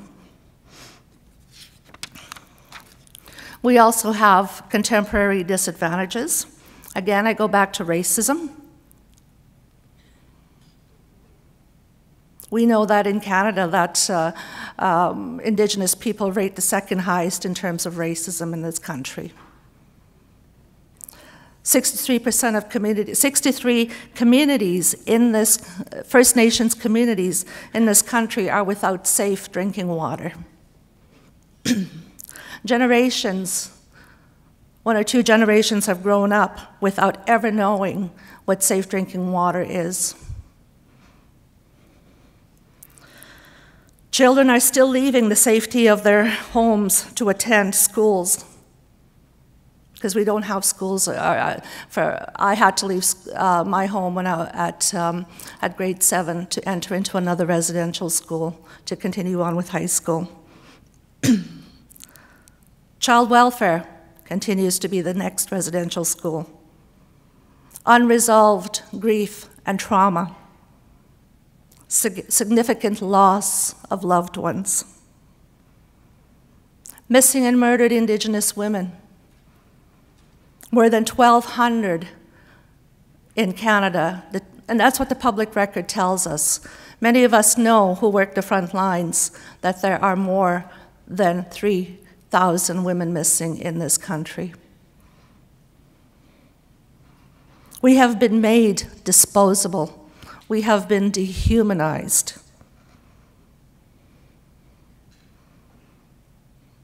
I want to tell you about Cindy Gladue, a 34-year-old Cree woman from Alberta who was killed and her body parts brought into the courts in Alberta. I'm going to read you this little quote from Dr. Julie Kay, who is part of the Institute for the Advancement of Aboriginal Women, who assisted us with the intervenor status that we were able to be provided with for the courts. And all of this relates back to safety for and risk assessment or danger assessment for Indigenous women, because these are our experiences. They're part of who we are. And need to be considered. And read you this quote regarding Cindy Gladue. The justice system responded to her assault with its own measure of violence. In an act of complete and unprecedented dehumanization, her sexual organs, human remains, were brought into the court covered in a paper towel. The court referred to this portion of her body as a specimen, a portion of a woman's body, a sacred, life-giving body that was paraded through the Canadian criminal court system, the very system that dispossessed Indigenous women from their land and that continues to criminalize their lives at staggering and ever-increasing rates. That was about Cindy Gladue, and so what happened with that is through the appeal has gone through, so the man who killed her will once again go for trial. Tell you about Angela Cardinal out of Edmonton, who is a victim of sexual assault. And for some reason or another, the judge ordered that she go to prison as well. But she was in the same, or close proximity to the same cell as the man who assaulted her, where she could actually see him. And not only that, but when they were taken to court, she was put in the same van to ride with this man who assaulted her. I want to tell you about Barbara Kettner, First Nations woman, 34 years old, Thunder Bay, Ontario, In January of 2017, she was walking down the street and a trailer hitch was thrown at her, hitting her in the abdomen. And there was a carload of 3 young men, and one of the men threw it at a fairly high speed, threw out the trailer hitch to her and laughed and said, "Yeah, I got one." And since then, Barbara Kettner passed away on July 4th of 2017 this year, and we don't know yet whether or not this young man will be charged. I think that's still pending some autopsy results, but so that's part of the experience of Indigenous women and the contemporary disadvantages that we have. But having said that, I'd like to as well build and talk about the resiliency that we have, is that we are very strong. We wish to be part of the research. We wish to be part of the policy making and to participate in a meaningful way, not as subjects of violence, but rather we want to be active agents in that work that is conducted. Talking with my colleagues throughout the last few days we need to have a danger assessment tool that is specific to our experiences as well, because our experiences, Indigenous men often have those same experiences as well that need to be considered. We need to build on community protocol, Indigenous healing models, our elders need to be actively involved, our community leaders to be involved, and Indigenous women to lead. These are very uncomfortable areas, but must be considered if we're to create safer communities. I'd like to, 1 minute left, okay. I'm going to go to Archibald, who's from the Aboriginal Healing Foundation, who said that models, approaches, techniques, and initiatives that are based on Aboriginal experiences that feel right to survivors and their families, and that result in positive changes in people's lives. So models need to reflect who we are as Indigenous people. We need to see ourselves in that, in the danger assessment models, so that we can then take them back to our communities and manage that risk and that vulnerability in a way that we create safer communities and save lives. Thank you very much. As I said before, when I've been here in Canada, I barely got past the buttons on an elevator, so all these machines are quite the challenge for me. Thanks for inviting me very much indeed. I appreciate it. I want to just talk about where we've been with fatality review.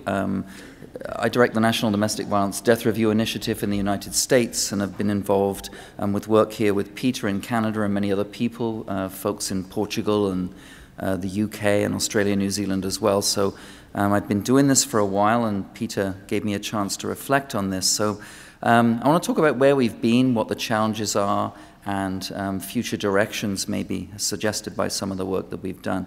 So to put us all on the same page, we've got this operational definition of domestic violence fatality review teams, or what we call in Canada homicide review teams. And these teams are basically designed to identify those deaths caused by, related to, or somehow traceable to domestic violence. And they're also designed to analyze those deaths quite meticulously and systematically, with a view to developing preventive interventions. There's a lot of range, a lot of activities these teams do. There's tremendous variation, so it's hard to encapsulate what we've done really over the last 20 years or so. The methodologies vary, teams vary in their resources. Sometimes we have academics involved in this work, some of whom occasionally, like myself, suffer from academia. So when academics are involved, they'll tell you things like we have to produce scientific samples or representative samples or this or that. This is very difficult with this work because there's so much missing data. There is a clear politic to case selection in some jurisdictions in the United States. There is also the threat, and I think it's a common threat, of trying to impose a grid of understanding on the cases before we even start reviewing the cases. In other words, there's an attempt sometimes by some, whether they be this ilk or that ilk or this kind of methodologist or that, this kind of political persuasion or that, to explain the deaths in certain ways, in certain terms, and that too is problematic. It's like putting the cart before the horse. So we've been there, we've been through some of those things. There are clearly many problems obtaining information with the missing data issue. But there are also concerns around confidentiality and privacy and what we share, and our bottom line is that we want to do no harm. And that's a really important thing, I think, that we've learned. We've learned that team membership ought to be inclusive and creative, bringing folks in from all walks of life who have been touched by these cases. Ideally, we have at our heart the study of ways of life, ways people lived their lives. Particularly, we want to recreate the case through the eyes of the victim, ultimately the decedent, and others who were involved in the case. We want to involve family members, surviving family, community members, co-workers, friends, maybe even neighbors or others. We also want to run our analyses, our reviews of these cases sometimes when we collect aggregate data through community groups, perhaps groups of battered women who understand what's going on in systems, to run those recommendations by those folks. So we introduce over the years, and a number of review teams in the US have done this, sort of community feedback loops. So again, we've been there, we recognize the virtues of doing that as we work teams. It's very clear from both the research literature and the homicide review literature that intimate partner homicide is profoundly gendered. This is something that men mostly commit, direct that behavior at women. There are cases, obviously, where women commit homicides. In many of those cases, women are prior victims of battering, but not always. But clearly, there are other trends here that we have to pay attention to. Actually, I'm sorry, what am I doing here? I'm supposed to be forwarding these things. Okay, you told me that wouldn't work, Peter, right? Okay, so the social patterning, this is an anecdotal observation from 20 years of work, but I think it's fair to say that roughly half these cases involve victims, decedents ultimately, who do not come to the attention of systems in general. In other words, they have no contact with agencies. Those folks die in isolation or relative isolation.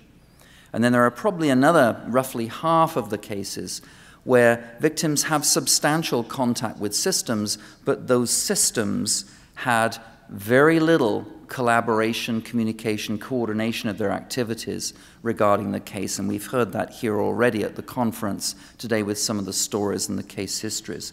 So it's very clear that we've got a lot of work to do in terms of missed opportunities, but we've at least established that there are those patterns. But these are stylized killings. We know this. There are patterns to them. There are antecedents.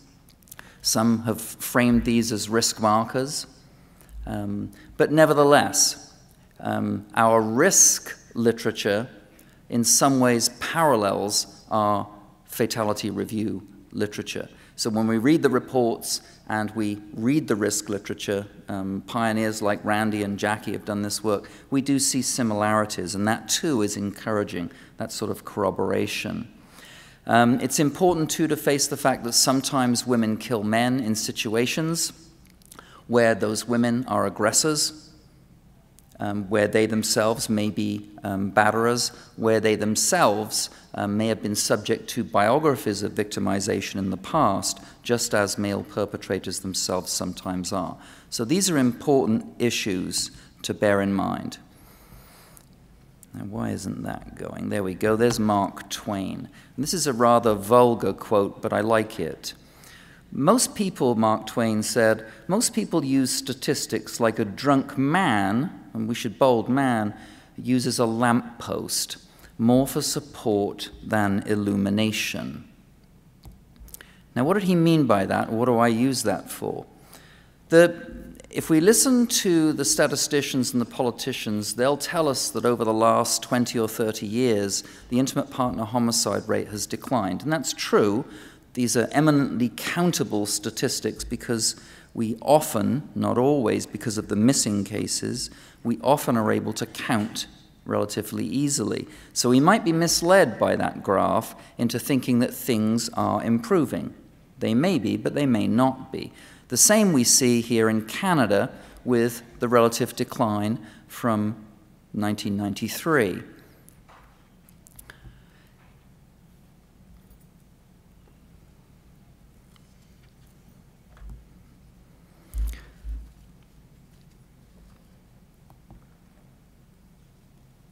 I'm going to talk now a little bit about some general changes, if I can get this to line up, which I can't. Okay, there we go. So, some folks have looked very specifically at what death review teams have done and tried to track changes that have been introduced because of fatality review activities. Some research in Washington documented changes made in providing services for battered women, for example, with limited English proficiency because of some killings that occurred in that state. Likewise, police had introduced screening to detect suicidal abusers, and knowing full well that if they're suicidal, there is a threat of homicide to those around them. There are other specific changes that we have listed up on our website, which is ndvfri.org, which you can see. There are various cards that people have produced to track offenders, called the HOPE card, which is fairly well known in the United States. It's just a card with a coded message and order of protection that folks can carry around with them, rather like a credit card. There are numerous systems changes that have been made as a result of fatality review. And again, if you go to our website, you read the reports, or you go to the Canadian website, you can see the kinds of changes that have been made. But it's very difficult for us to track those changes, and we'll see that when I talk about this a little bit later. So what challenges do we face? What can we take away from this work? The first thing that we need to say is that fatality review, homicide review is a methodology. It's a way of knowing.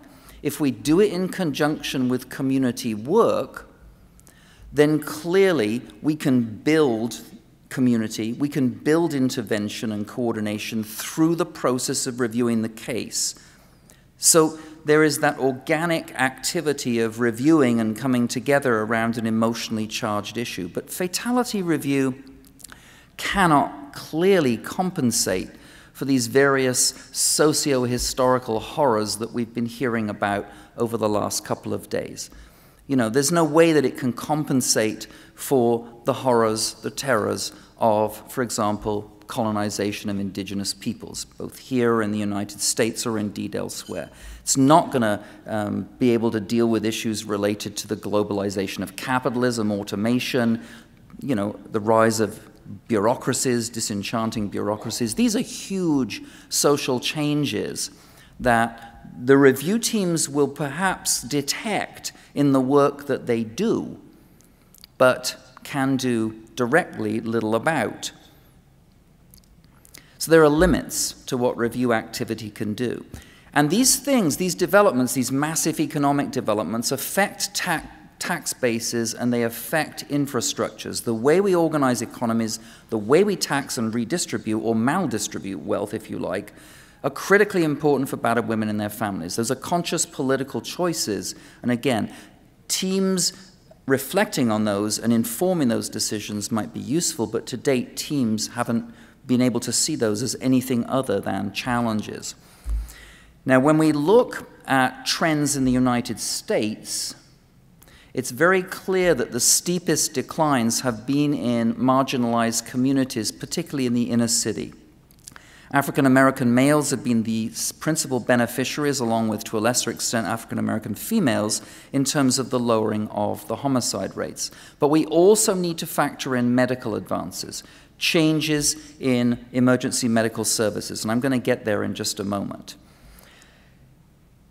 it's very clear that the development of community policing brought emergency services, emergency medical services, to the inner city in the United States in a much faster way.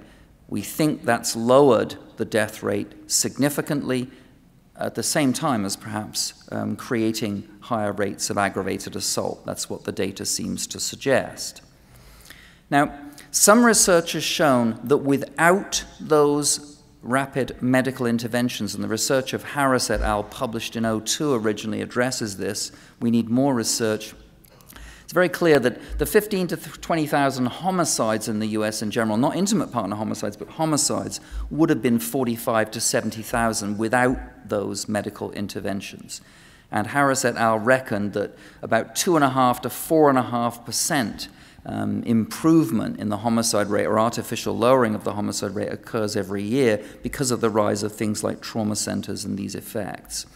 So we've got better at saving lives. We haven't necessarily become more peaceful or pacified or self-controlled. The CDC data in the US supports this. We know this is a major challenge.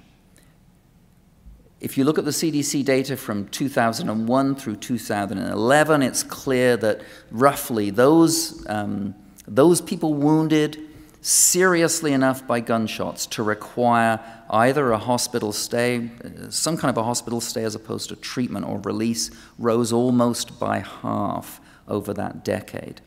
So these are cautionary notes for us. And when we look at the British research, Sylvia Walby's research, which we need to replicate in other democratic societies that have the statistical capacity to do this, it's clear from Walby's research, which was published in the British Journal of Crim in 2015, that the practice of capping multiple assaults, and the Brits cap them at 5, in other words, you don't count over 5, when you actually count the real number of assaults, violence against women in the UK has actually increased significantly since the 2008 recession. And we see the same thing in the United States, even with the familicides. So these are causes for concern too. These are challenges. Other challenges that we have are clearly related to the outcomes, potential outcomes of fatality review work. We don't know the effect of review work. What we need is to know, I think, about at least 10 things and maybe more. We need to know how review team recommendations are implemented, how that gets done, what the machinery of implementation is, what effect that has, and whether that's contributed to by other social change agents as well. We need to document changes in law and law-like systems, systems of rules. We need to document team expansion. We need to document public education and awareness and track this concerning domestic violence. We need to measure the more ethereal things that are more difficult to track, things like shifts in what I call the 3 C's, communication, coordination, collaboration of resources. Working together seems to hold out a lot of hope, and I'll address that when I conclude, perhaps more hopefully. We need to get this sense of how fatality review or other coordinated community responses change the level of integration and the focus, the train of the gaze of the state on these disturbing cases. We also need to track rates of IPV, IPH, and other DV-related deaths, including the suicides. I mean, we suspect that we lose more women, battered women to suicide a year exiting violent relationships than we do to homicide. And this is a reality. We need to get to grips with that. So we need to track those changes, bearing in mind, too, controlling for the impact of medical interventions. I think, too, we need to look at the way resource mobilization occurs. And this, too, is a challenge. How do we garner more resources to do the vital work that we need? We've heard a lot about the deprivation of resources, the dearth of resources in Aboriginal and remote and rural communities in this conference. We need to focus more carefully on that and how we can use reviews to cogently argue for more resources. More difficult to document, but nevertheless important to document, are things like attitudinal shifts and even actual behavioral changes in relationships that may reflect changes in people's behavior, the way that, the way the system has worked to encourage different forms of intimacy. And then we obviously also need to look at fatality review teams' links to government and the machinery of changing things at legislative levels. And then finally, I think, exploring the links between fatality review and risk assessment and how they comport with each other or don't, and some of the issues related to risk assessment. So I'd like to say also now a few words about future directions. And I'm going to focus on 4 things. I'm going to focus on new questions or issues, surviving children, working with perpetrators, and the virtues of working together. And I'm actually wrestling with 3 screens here because I'm getting a pop-up menu here as well. So I want you to know how sophisticated this actually is, if I may be so bold. Thank you so much. I appreciate that. I'm now wrestling with a 4th form of interference. Thank you, Marcy.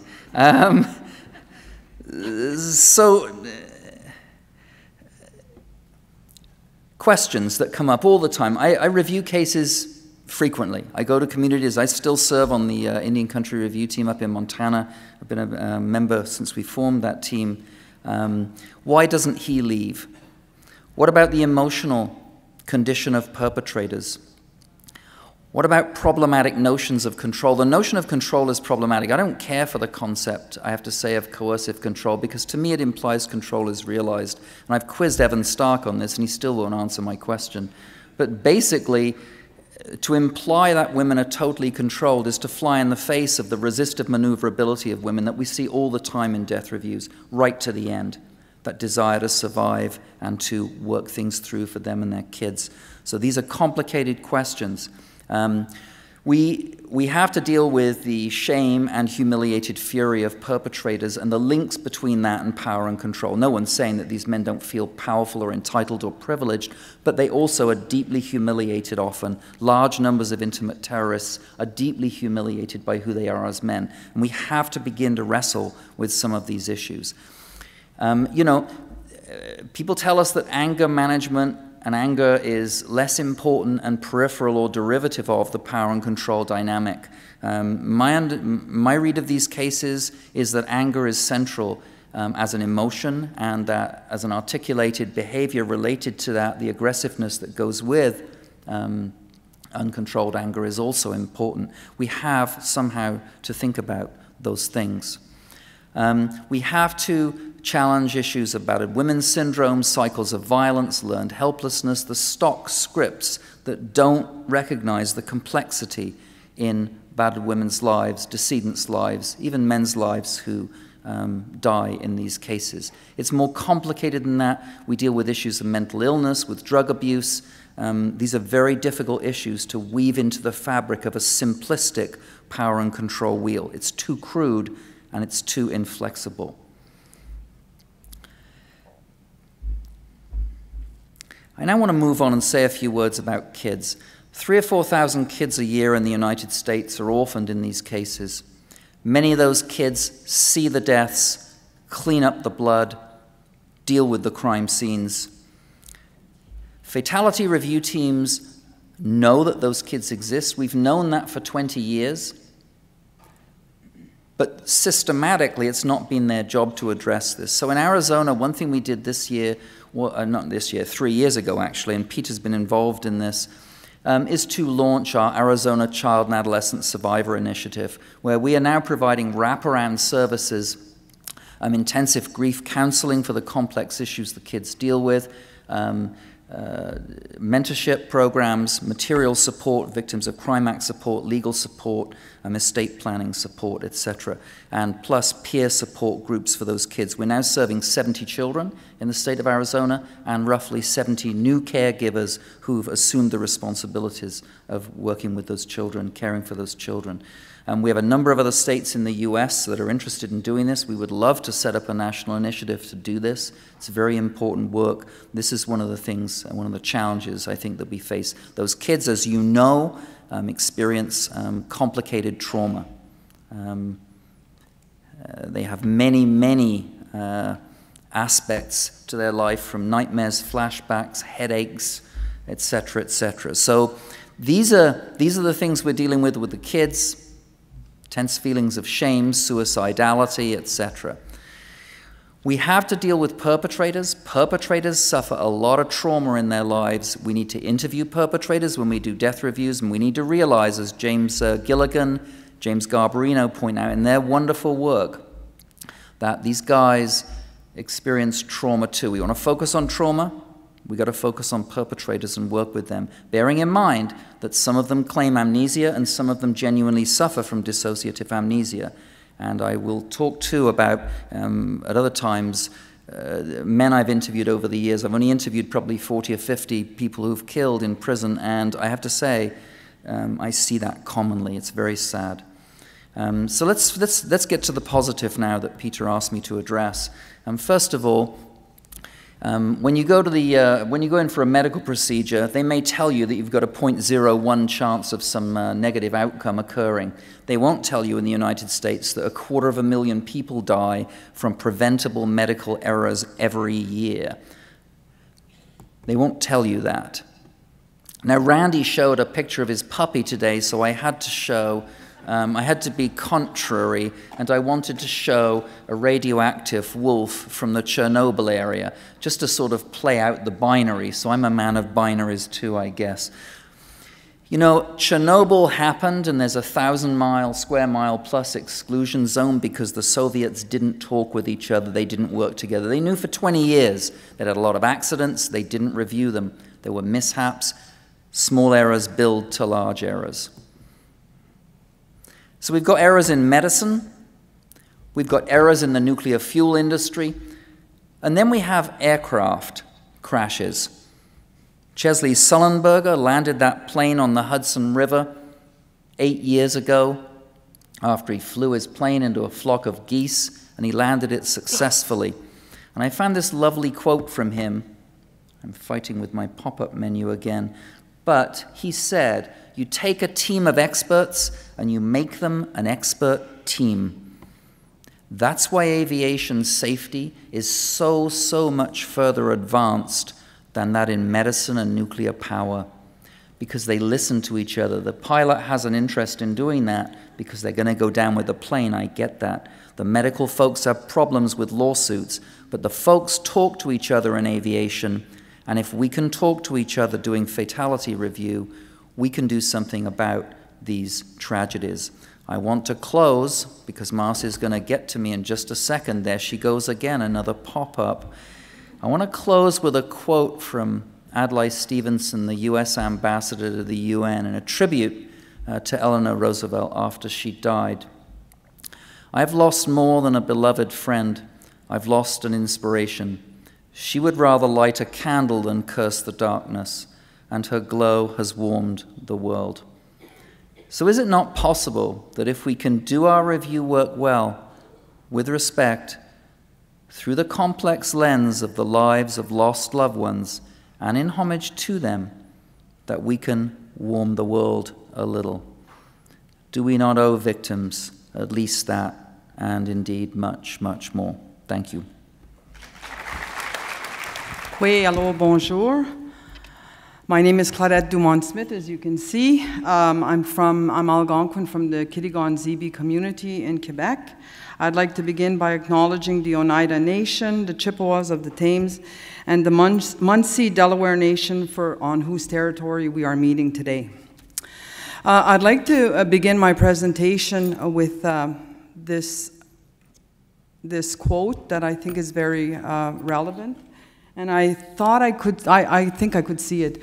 "Violence in Aboriginal women's lives is pervasive and is compounded by violence and systemic and institutionalized racism, as well as the effects of historical violence, such as residential schools, the Indian Act, and other legacies of colonization.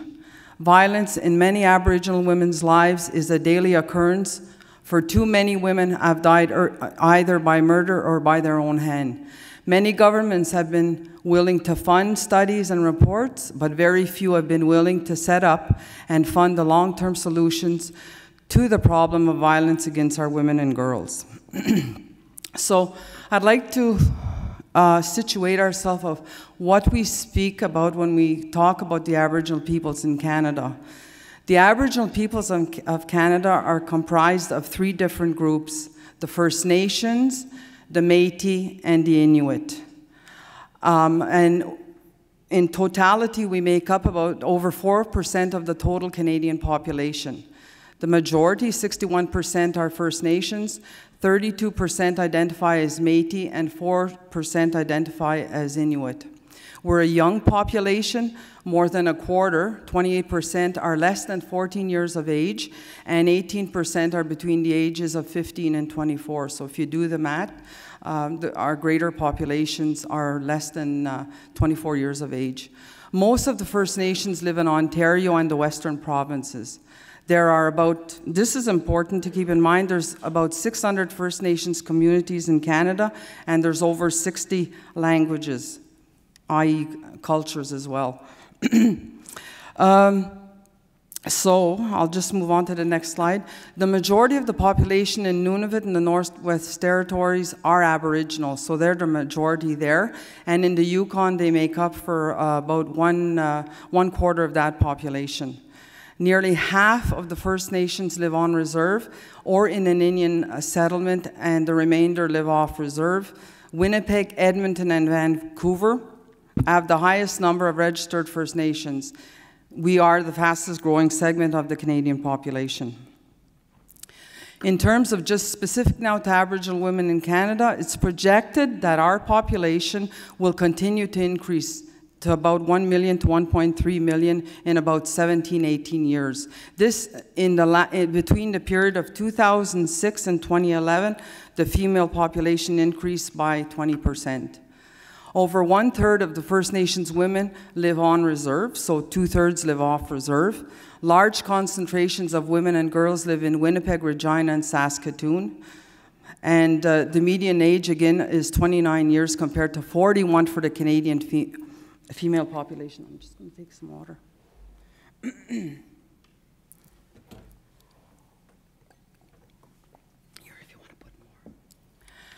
Women living on reserve and Inuit women living in Nunavut. Nunavut is comprised of 4 of the Inuit regions. The regions are located in Labrador, Northern Quebec, Northwest Territories, and of course Nunavut. In 2011, only half of the Aboriginal women between 24 and 64 years of age had any post-secondary education. So they do have lower literacy and numeracy skills compared to the non-Aboriginal women. Of course, they experience higher unemployment rates. In 2010, their median income was about $5,000 less than the non-Aboriginal than non-Aboriginal Canadian women. So, you know, they suffer from a low economic status.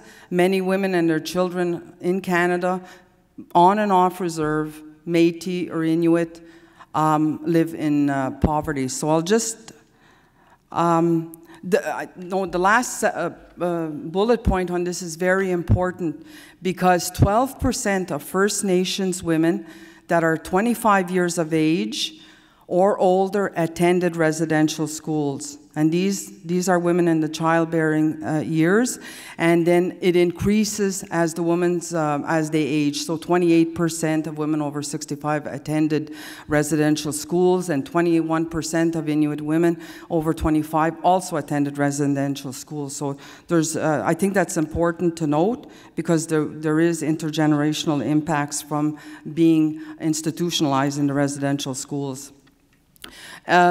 In Canada, right now, today, Aboriginal women are 7 to 8 times more likely to be murdered than any other Canadian women in our society, and a whopping 1/4% Aboriginal women reported being victims of domestic violence. And when they do report violence, it's more likely to be severe or potentially life-threatening forms of violence like choking, use of gun, knife, or being sexually assaulted. I'm listing a whole bunch of challenges here that Aboriginal women face, and when you're working with Aboriginal women, I think you have to take this into consideration. They suffer from systemic racism, ongoing effects of colonialism, the loss of culture and identity, inequities that exist, lower education attainment. A lot of them live in overcrowded and dwellings that are just substandard. There's a lack of services for them, whether it be in the north, or remote, even in urban areas. There is a lack of culturally appropriate services, so they don't go out to seek help. There's misunderstanding by the health service providers, by the social service providers, by the police, and many, many reports detail all the challenges that the women face.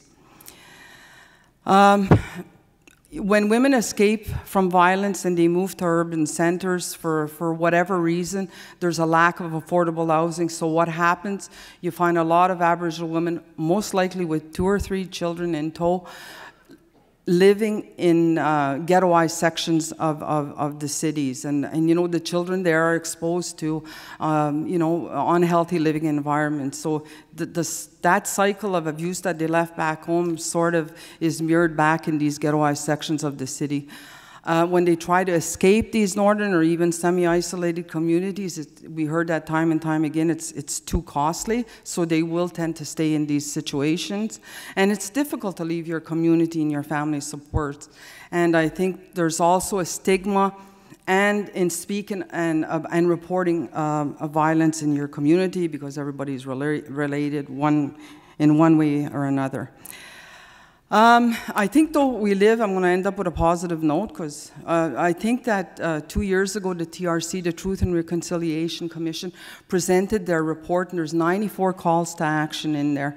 And what I see, at least I live in the National Capital Region, is that a lot of national bodies like the Canadian Nurses Association, the Canadian Medical Association, the Society of Obstetrics and Gynecologists, the unions, and you know, teachers unions, etc., are looking at these TRC recommendations, and they're implementing some actions in order to make the lives of Indigenous people better, and the lives of women, you know, will be improved if they touch upon child welfare, because women won't report violence for fear that their children will be taken away. Education, with more education, that'll open a lot of doors in terms of increasing their economic stability.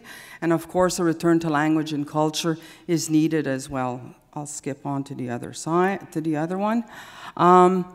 Also, within the TRC report, of which anybody can download that from the internet, there's a whole section on how the Canadian society and Aboriginal people can reconcile, and I think there's been a lot of bad feelings, disconnection, disengagement, misunderstanding between the two nations, and I think we have to really focus on reconciling with one another and working on one another, because the situation of violence against women, the situation of missing and murdered Indigenous women and girls is all over the world, and it is a blemish on Canada. And we're all Canadians. Okay, these are just what is under the reconciliation component of the TRC report. There's a whole bunch, if you're interested in the, you know, in improving or working with the Aboriginal women. I think there's a lot of existing resources that are posted on the website. These are just some that are found right across Canada. But I'd like to draw your attention that if I was a non-Aboriginal person going to work with Aboriginal women, I think that, and I didn't know where to go, and I wanted to know more information. For me, I would go to the National Aboriginal Circle Against Family Violence, which is number 17 here, and they can advise you what shelters exist in your region and how to connect to that shelter. Mind you, this is negative as well.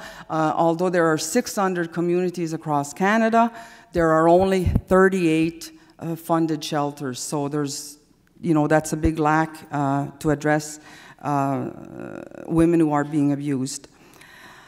I think being here at this conference, what I see is that we need to develop an Aboriginal-specific risk assessment tool that's suited for First Nations, that's suited for Métis, and that's suited for the Inuit population.